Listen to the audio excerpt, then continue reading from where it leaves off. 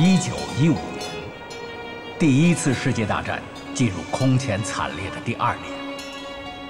趁德国在欧洲战场分身乏术，日本加紧了在中国的扩张。在此前后，自2次革命失败，孙中山等被迫流亡海外。资产阶级革命派无力把反帝反封建的斗争进行到底。国内政局混乱，人民痛苦不堪，内忧外患再次将中国抛入风雨飘摇之中。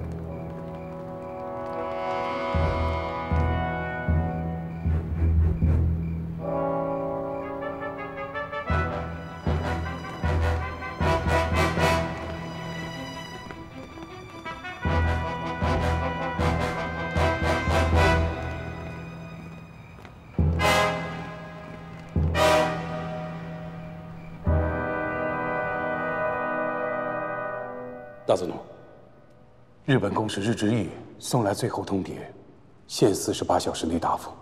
最后通牒怎么说？如不在限定时间内接受21条，日本必将采取必要之手段。他想怎么着？日之义说，日本将以东北模式接管山东。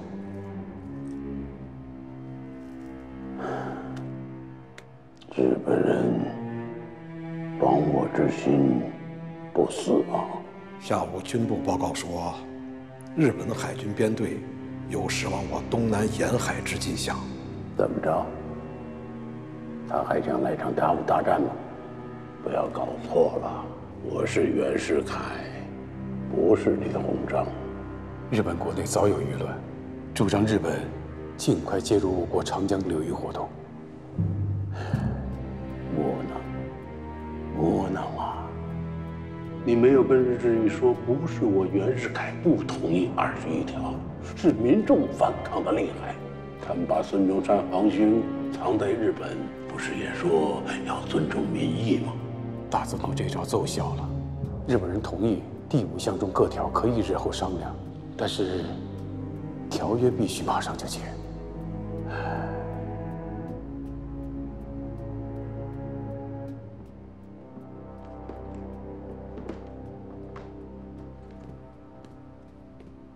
你们外交部有什么对策？外交部唯大总统命是从。滑头，那就接受日本人的条件吧。这下，孙中山、黄兴他们又要闹事儿了。这些人都跑外面去了，成不了大气候。哦，对了，任天啊，你跟日本人说，字可以签，但第5部分那几条不能同意，这个是底线。我给他脸，他也得给我留个台阶儿。谨遵大总统训示。几号是日本人的最后期限？9号。那就等到9号晚上，再通告日本人。哎，看号外，看号外！今天的号外是叫唤大总统袁世凯把祖宗的家业往外卖，这个卖家子儿卖，腰杆子不敢直起来，可活人百姓不答应，气都不打一处来。看这位婶儿气得直把号外踩，看这位爷气得戳折手中拐。1915年5月9日，袁世凯下令同意与日本签订丧权辱国的21条。根据这个条约，中国承认日本继承德国在山东的一切权益，日本在中国南满和蒙古东部享有特殊权利，日本获得在中国多条铁路建筑权等等。北洋政府的卖国行径遭到全国民众的强烈反对，全国各大城市如北京、广州、武汉青岛等地都举行了声势浩大的示威游行。上海码头工人举行罢工，宣布抵制日货。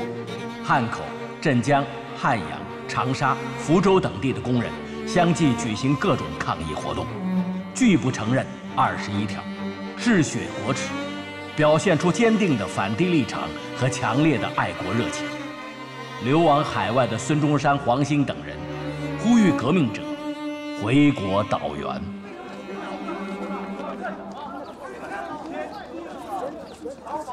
你们快来看国内最新的消息！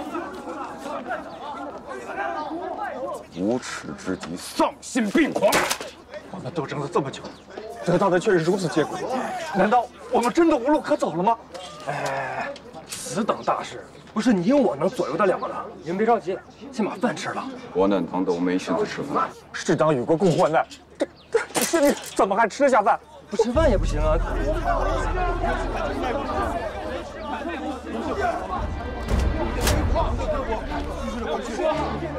同学们，同胞们，天发杀机，战云四飞，倭族趁机逼我下雨，留日学子极身异域，回望神州，仰天悲愤。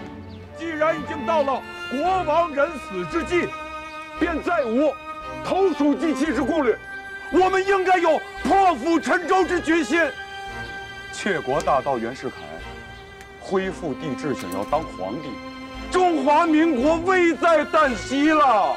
卖国贼袁世凯已经签订了21条，中华民族危在旦夕了。同胞们，共和就要死了，青岛就要丢了。同胞们，你们说怎么办？回国！回国！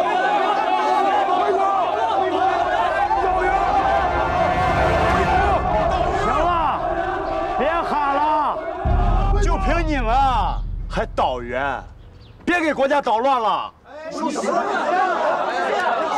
赵总裁，如今国难当头，共和将死，你们几个在这里阴阳怪气的，你们还是中国人吗？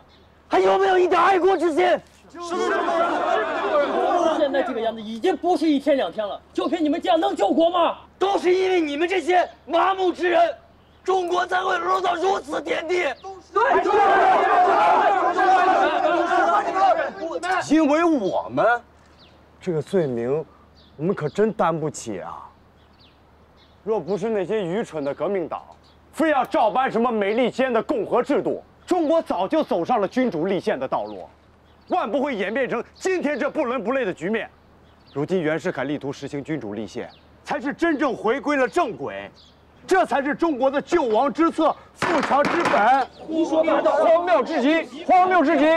民主共和的思想早就已经深入人心了，你这不是开历史的倒车吗？对，没错。究竟是我等开历史倒车，还是你们这些革命党不顾中国国情一意孤行？同学们，同胞们，康有为先生早就说过，革命非一国之善事。法国革命。大乱80年，流血数百万。再者，中国民智未开呀。如此情况下，强行推行共和制度，必将如那水上浮萍，无处生根。张丰歹，你刚才所说的话，实乃荒谬。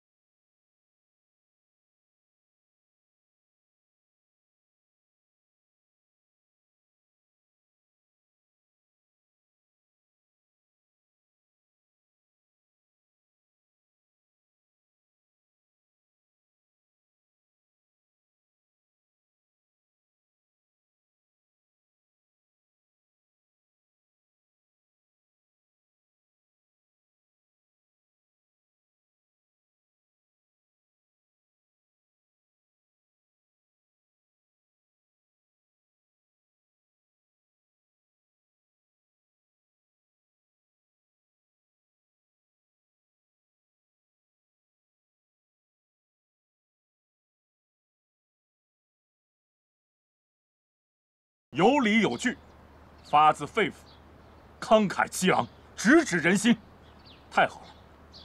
中府啊，你觉得呢？中府秀，哎，秀，难道是陈独秀？是吧？有啊，他怎么这个样子？难道是陈独秀？像啊。嗯，如你所言，是个见识极高的青年。哎，怎么在这儿吃上了？我正好路过，看见他们吵吵闹闹的，谁都不吃饭。任何时候都不能浪费粮食，浪费粮食是可耻的。什么时候你还在这里？哎，你是陈独秀吗？我是，对啊，他真的是，我是陈独秀。他是。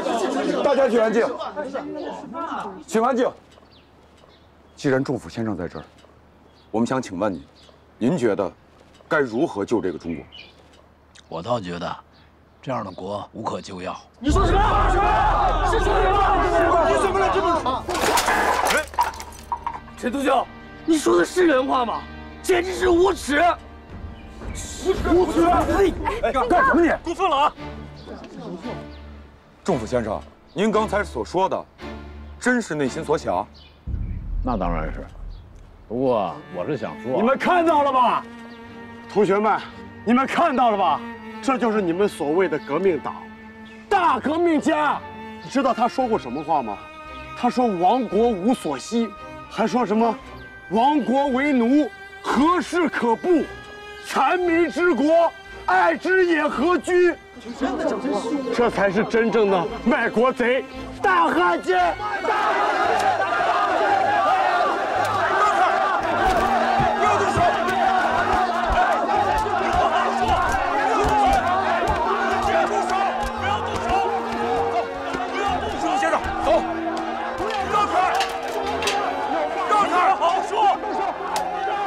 这边，大家不要动手！听我说，许愿先生，话对大家说。许愿先生，话对大家说。来，大家听我说两句。都过来，来。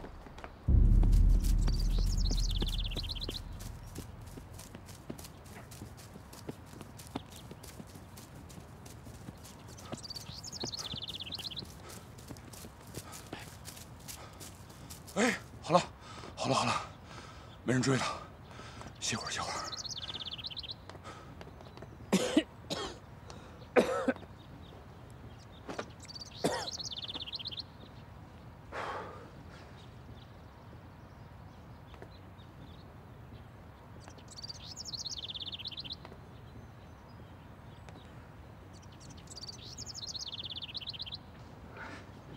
不像陈独先生，就是跟我想象当中的有点不太一样。那你想象应该是什么样？您没事吧？真抱歉，遇着这种情况。没关系，这种场面我见多了。您的那篇爱国心以自决心的文章我看了，但是有诸多的疑虑和不解，我想跟您请教一下，行吗？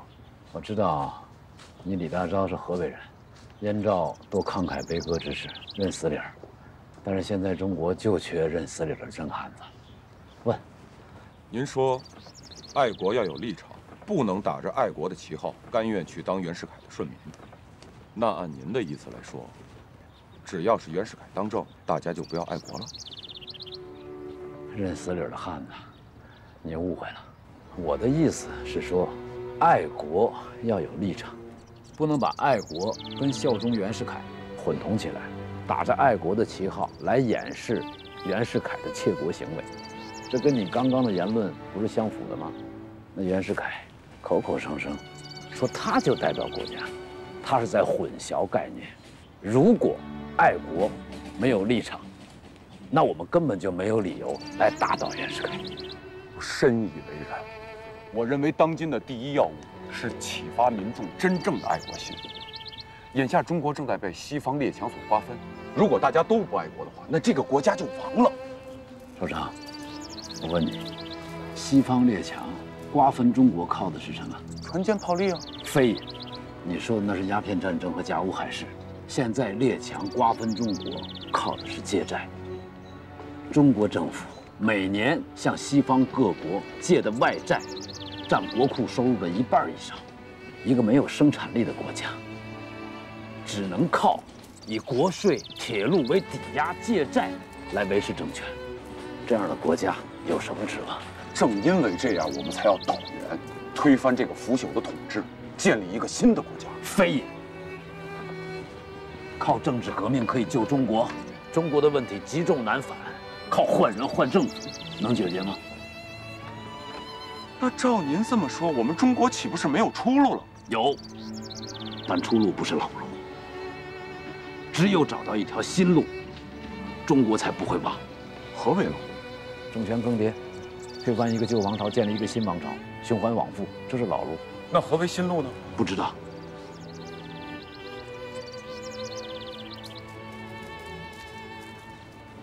我正在找。首长，我欣赏你的见识和才华，你愿意跟我一起找吗？为中国寻找一条救国之路，乃是我李大钊毕生所求。我愿意。好。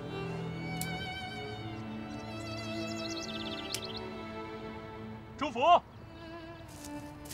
哎呀，你们俩都跑到这儿来了呀，让我们这头好找啊！传票，传票拿到了，明天我们就能回国了。太好了，终于可以回去了。中福啊，赶在回去之前，可算把首长给见了。哎，也不枉你白担了一回卖国贼的罪名啊！不枉，不枉。见我？是啊。他今天可是专门来见你。自打他在假营上看了你发表的文章之后，就一直想要见你。不虚此行。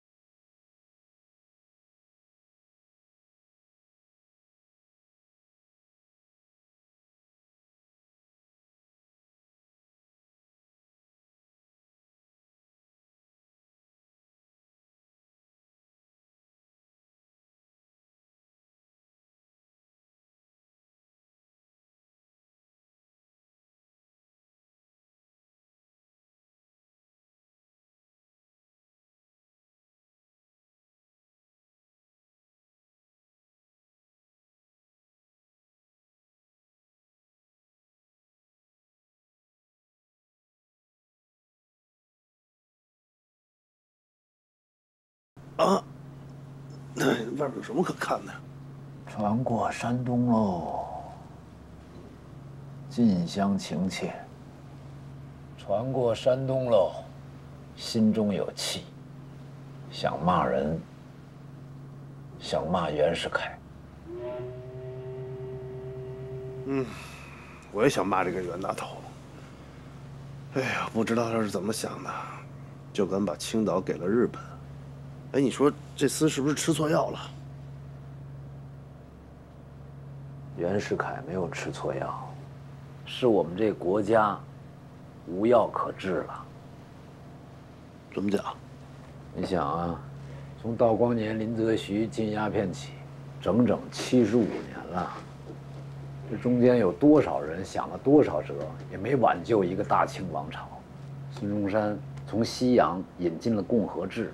国人也都以为这是一副可以救国富民的良药，谁曾想啊，这共和在外国灵，到了中国它就不灵了。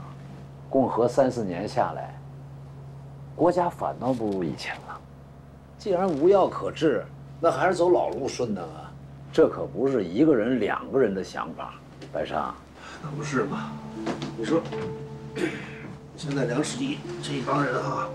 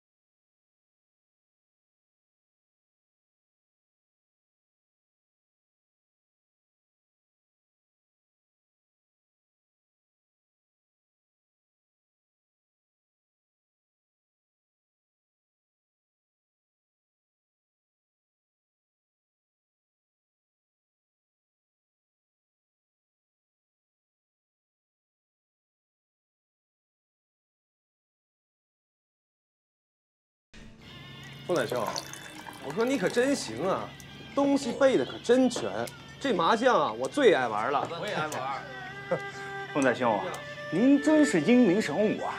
竟然给大伙搞到了2等舱的船票。你说我们要在4等舱跟那些穷哈哈在一起，那多没意思啊！是吗？啊，这都不算什么。我二叔说了，袁世凯要当了皇帝，他可就是大内总管。各位回国以后帮忙多做点宣传，将来一定不会亏待大家。没问题呀。我说风仔兄，哥几个可为了袁世凯这出国留学的名额都不要了，怎么着你得跟二叔念叨念叨不是？哎，我说，你们是不是都有这个疑惑呀？那啊，好，那我就帮你们来解解惑。我二叔说，只要事儿成了，让咱们都去北大上学，那我们可就前途无量了。太好了，北大呀！我就等你这句了。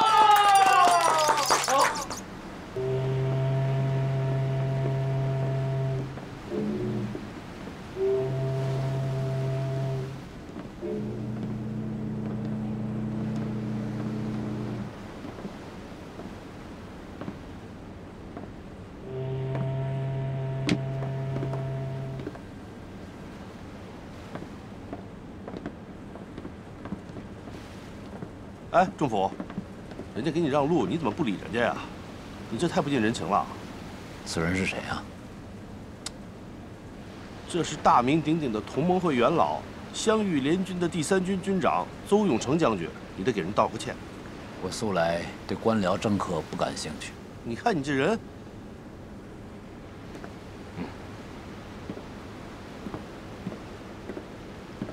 白沙先生好，邹将军好，仲甫先生。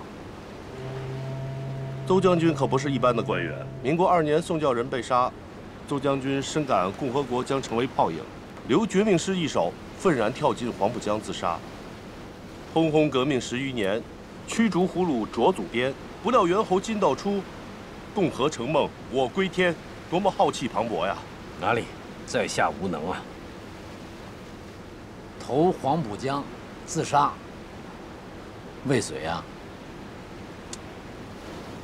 的确是未遂，幸得渔民救起。若是如此，我倒觉得你是个糊涂人。革命者怎能轻生自杀？我陈独秀此生绝不会做自绝于革命的蠢事。仲甫，邹将军，抱歉啊。没关系，没关系。仲甫，仲甫，你太霸道了吧！无情未必真好解，没准哪一天我也会像屈原一样投江自尽的。你到时候也来嘲笑我吗？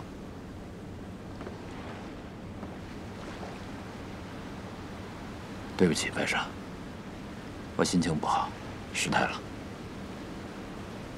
请原谅。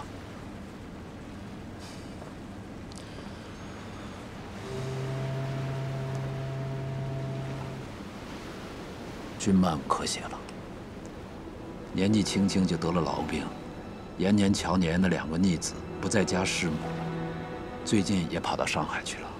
可怜他，既是姨妈又是继母，生病又没钱，一家5、6口，我真不知道他们该怎么生活。你呀，这治家的方式也值得商榷。听说你坚持不给延年、乔年2兄弟生活费，让他们勤工俭学，自己养活自己。小小年纪，哪吃得了这样的苦啊？为什么吃不了这个苦？有钱也不给，况且我没钱。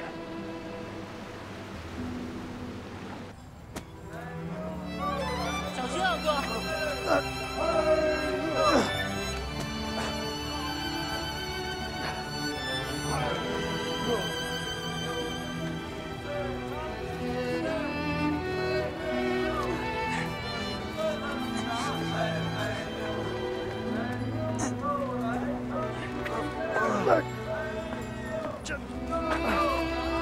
奶油抽来唱曲子儿，哎呦，女忧愁来哭鼻子儿，哎呦。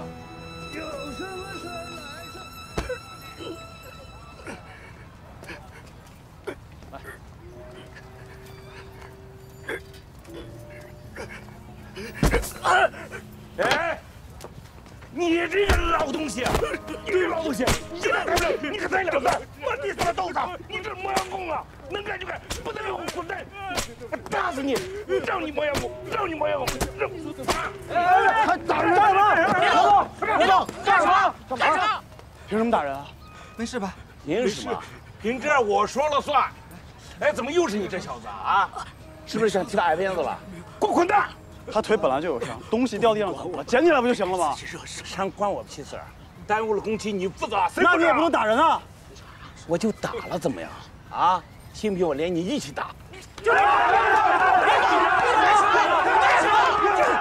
动手！干什么？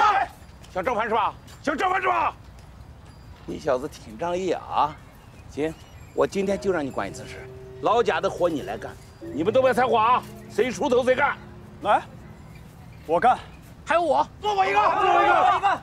就你俩出头，你俩干。来，别废话了。来。好，别了，散了，看什么看？散了，放个秒。没事，干活。抓着。好。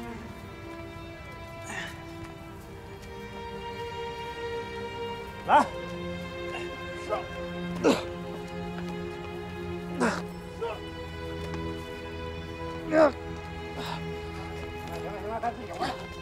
愣什么你？把豆子给我捡干净，手捡一粒我弄死你！快点，快点！哥，不行了，你快放下，别伤着腰啊！不是，我裤腰带断了。啊？那这，你腿并上，别动他啊！抽腿，把鞋穿上，鞋也不穿了啊！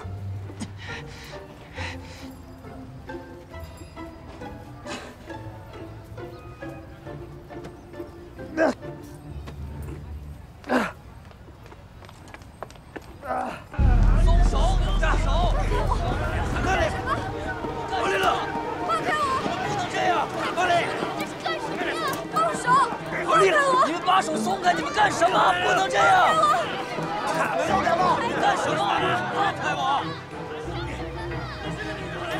过来了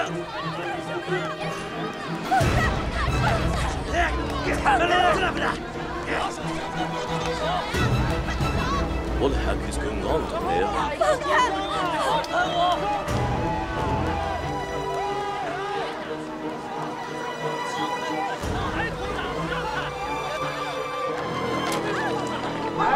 站来！等等！别干了呀！别干了！お前に選ばせてやる。ここで全裸するか、それとも海に飛び込むか。我们船票被偷了才到甲板上来的，你们别动手了吧！放开！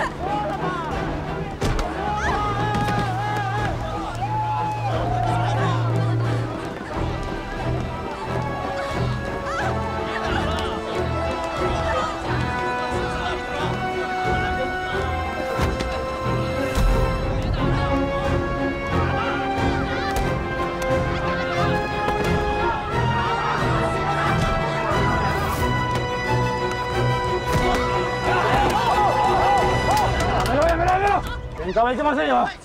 大海です。ここは日本の領海です。ここは日本の船です。乗船券を持ってなければ必ず購入していただきます。だから誤解しないでください。我々は規則に従い検察を行っておりましたが、あの二人は乗船券を持っておりませんでした。したがって彼らはチケットを買う必要が。啊，你放过这两个青年，船票我来付。 那了吧，结構でございます。不行，你们几个要向这两个中国年轻人道歉。これは日本の船であり、我々は公務中だ。貴様らに謝る道理はない。いい加減にしろ！打人是执行公务吗？侮辱妇女是执行公务吗？脱女人衣服是执行公务吗？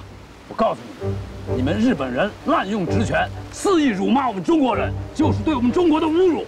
这里是公海，这是一件足以引起国际纠纷的大事情。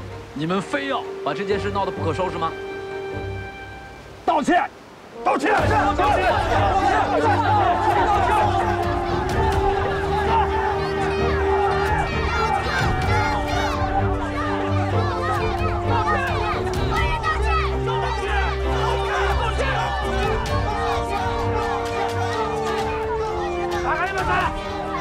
わかりました。仕方がない。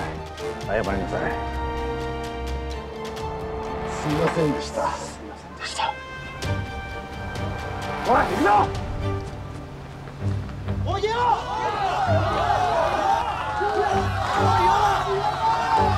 这就赢了？赢什么了呀？啊，对不起3个字就完笑了？这算赢吗？啊，接着打呗！回来接着打！哎，说什么呢？是什么你？看到自己同胞受欺负，不出手相助，反而在旁边说风凉话，你们还是中国人吗？还知不知道什么是羞耻？哟，您知道羞耻啊？在这逞能算什么本事呀？有能耐到欧洲打仗去啊，把八国联军给灭了，就是那才叫本事。你干什么干什么？中国人打中国人啊！来来来，让外国人好好看看。中国人是怎么欺负中国人的？来来来！中国人欺负中国人了！别吵，都给我回去！啊，走，都回去，都回去！别生气，别跟他们一般见识啊！让一下。哎，刚才一下跪脚，踩着我牌了。什么牌呀？117，好像是吧？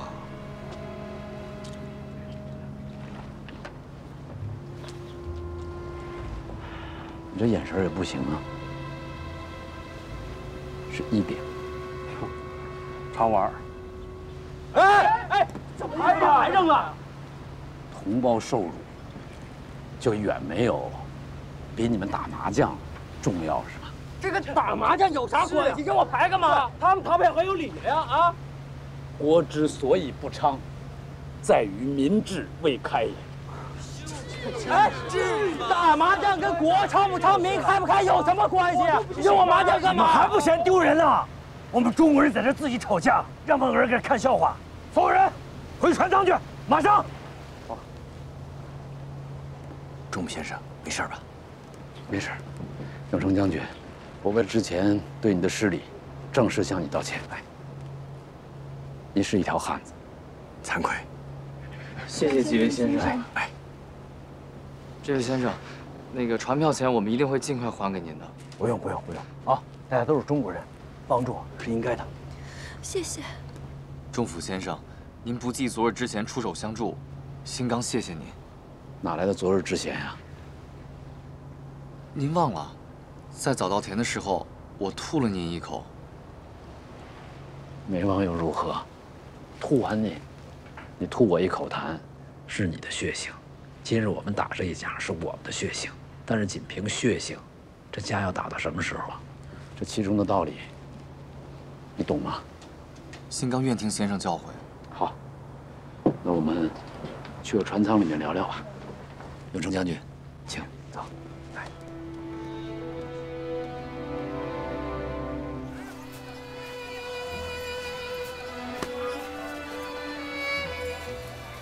老田。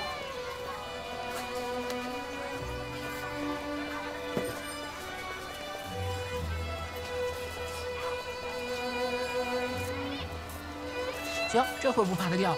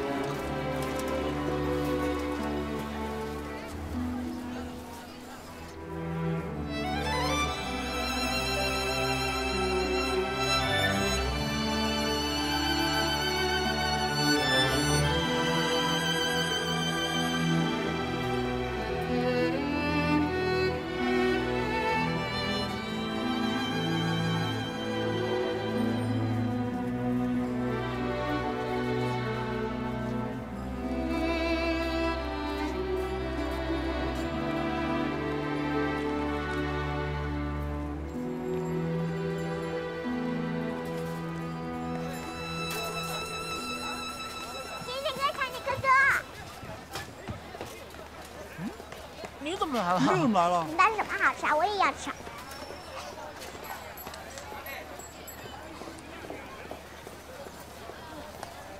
姨妈，姨妈，哎，年年强年，菜好难吃。怎么了，思美？不吃这个了，姨妈给你们带了包子，刚出锅的，吃包子。姨妈，我们不吃。姨妈也不是外人，有什么不能吃的？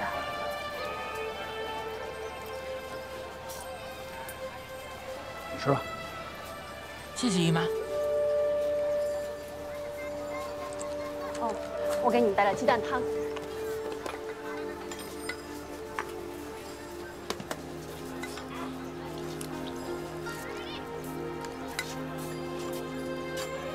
来，刚出锅的。谢谢姨妈。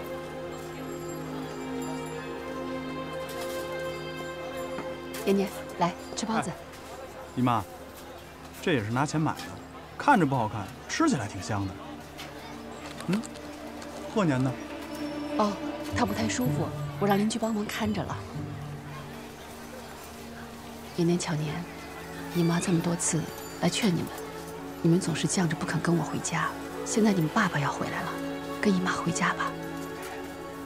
我们是不会回去的，我们跟这个人没有任何关系。可你们这样在外边打工，实在是太苦了，连口热的都吃不上。跟我回去，好歹能吃上口热的，好吧？姨妈，您就别劝了，我们就是要靠自己，这是我们的原则。思美，哥哥们得去干活了，这回就不陪你玩了，下回啊，走吧。姨妈再见。哎，等会儿，来，把包子都拿上，都拿上。哥哥答应你的，一定做到。